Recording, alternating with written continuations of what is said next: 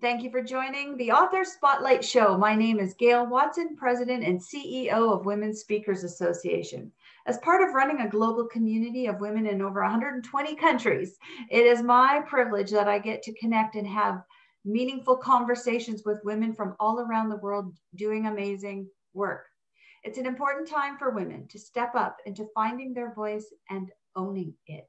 It's even more exciting when she takes her words and she puts them down on paper into a book so that they're easily shared for the world to learn from her. Today's guest is the wonderful and amazing Catherine. Welcome to the show, Catherine. Thank you, Gail. Thank you for inviting me. I'm excited to be here. I'm super excited to have you here, and mostly because you share a very powerful story.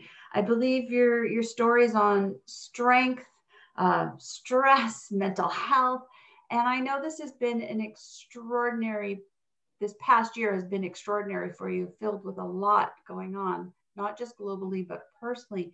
I'd love for you to share with us today what inspired you to really speak from your heart and share your story.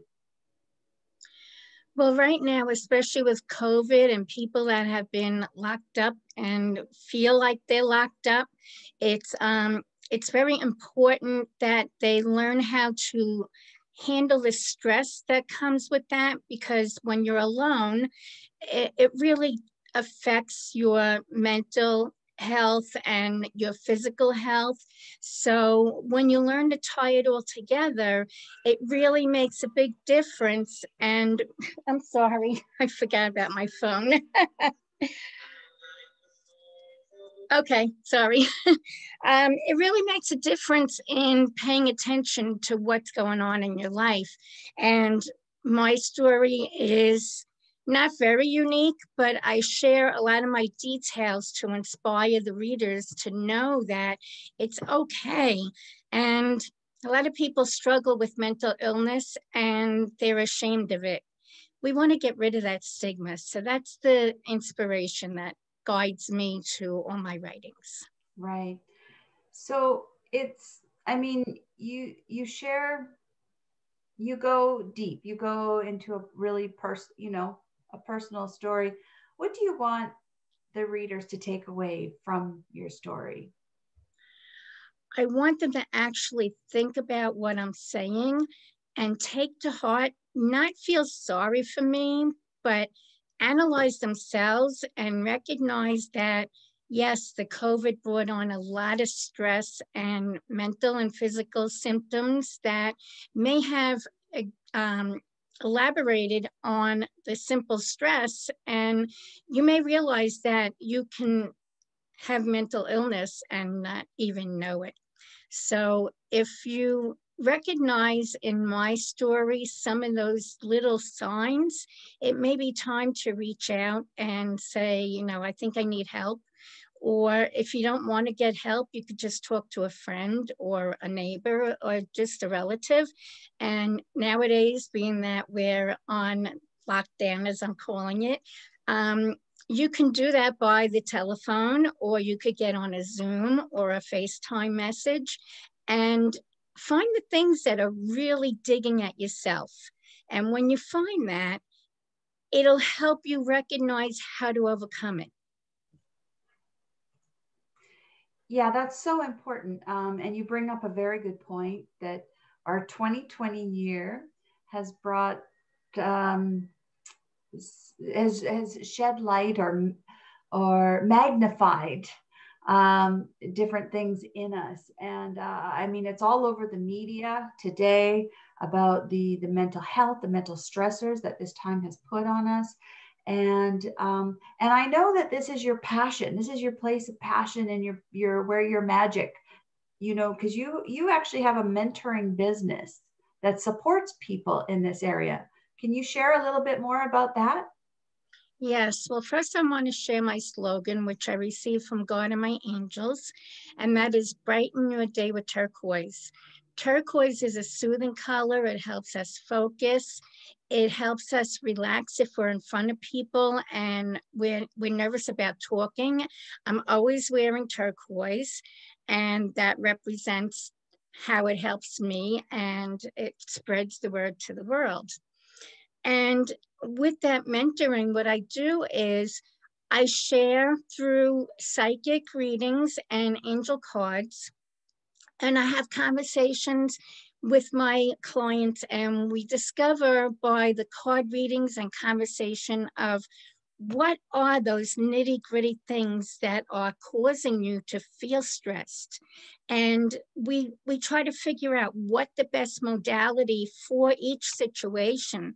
So I don't know Reiki specifically, but I may recommend that to my client and say, you know, I will recommend this person because they can help you in that respect.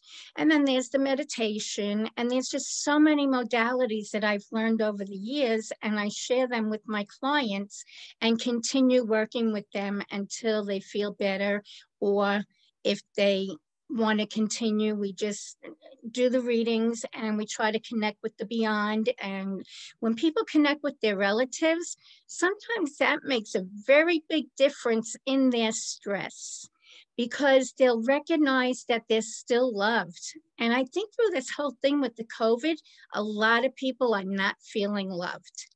And when you don't feel it, that's a whole big thing that's in my story, because I talk about my husband dying last year, and it was before COVID, but I'm still alone.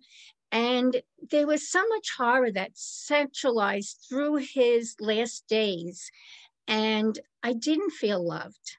I felt like I was being thrown away, and that was very hard on me. But if you notice, I am smiling and I am happy. So I overcome, I persevere. And I actually want to read a quote because this is very, very strong, and it represents my own journey. I've fallen, I've cried, I've been angry and afraid, but even when I was hurting, I've always found a way to keep going. A strong woman never gives up. And as many times as I've fallen, I have kept on getting up. And through COVID, losing my husband, being alone, I am coping, and I am using all those modalities myself to keep moving forward. And I highly recommend that everybody finds their own modalities that does help. I love that you introduce us to other means. It's not just one way for you. There's other ways, and that we really need to be open to other ways of going through this. And you've, I mean, you've just had just such a really hard year. And, you know, thank you for being that demonstration and proving that, you know, your different techniques, your coping mechanisms are working. And not only that, but thank you for sharing them. So this has been a very hard time on a lot of people. I'm thinking everybody needs to get a copy of your book because and not just for themselves. I'm thinking that we could probably list 5, if not 10 people, maybe more, of people who have been affected and that are feeling perhaps isolated, that they've also, you know, had a very hard time during this. And what a beautiful gift your book would be, just to simply say, I see you, you're not alone. You know, to write that in person, it would just be really beautiful. So, Catherine, where can we get a copy of this book? You can email me at Catherine@CatherineMLaub.com, and that's CATHERINE at Catherine M. Laub, CATHERINEMLAUB.com.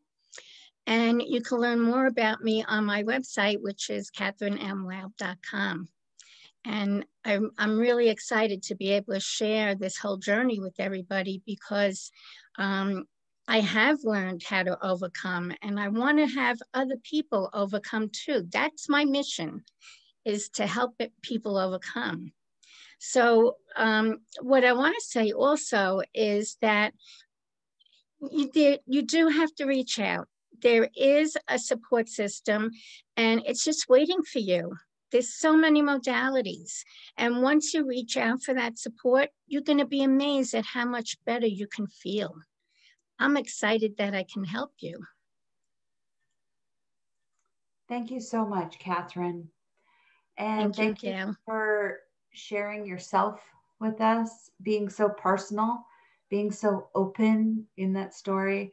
Your story is one that inspires, it gives hope, and it needs to be shared, and it needs to be passed along, and it makes a beautiful gift for somebody, because the gifts that you give this world are extraordinary.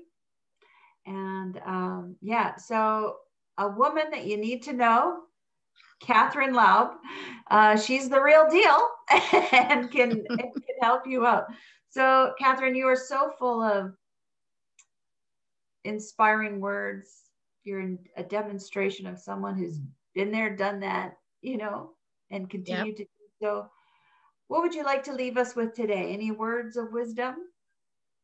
The biggest thing, as I said, is that you need to recognize that if it's not only stress, that it's been something more, it's time to reach out. And I'm there for you. Gail's there for you. Look up the women in the book with the other co-authors, and so many people are there just waiting to help you. So please reach out. And thank you, Gail, for having me. Oh my goodness, thank you. And I love that message. Quite simply, you're not alone.